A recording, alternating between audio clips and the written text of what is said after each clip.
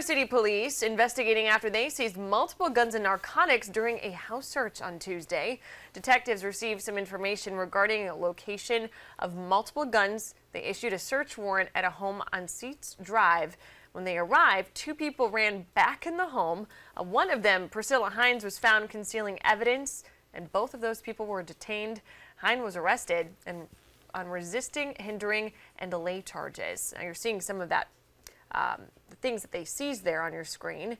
Now, there are more that they seized because they got a second search warrant that was executed. So you'll see a whole list here.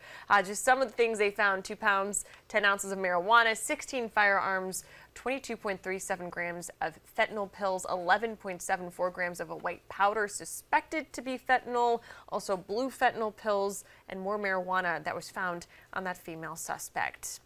Now, officers said charges are still pending for multiple people. For the full list of what was found there, head to foxcaroline.com for more information.